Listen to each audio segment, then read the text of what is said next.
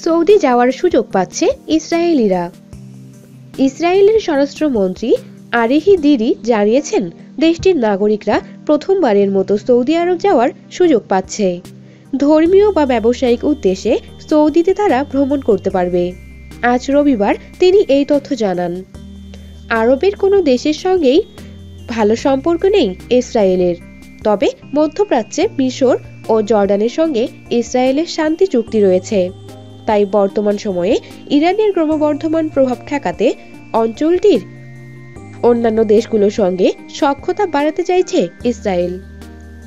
এদিকে ইসরায়েলের ও সৌদি আরবের মধ্যে আনুষ্ঠানিক কোনো কূটনৈতিক সম্পর্ক নেই, তবে আনুষ্ঠানিকভাবে কোনো সম্পর্ক না থাকলেও সম্প্রতি সৌদি আরব ও ইসরায়েলের মধ্যে গোপন সহযোগিতার সম্পর্ক রয়েছে বলে দাবি করে সুইজারল্যান্ডের একটি দৈনিক পত্রিকা।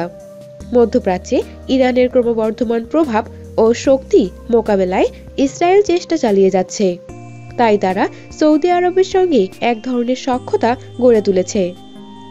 এই সম্পর্ক ধীরে ধীরে এগিয়ে যাচ্ছে, আর এরই ফল হিসেবে সৌদি আরব ভ্রমণের অনুমতি পেল ইসরায়েলের নাগরিকরা।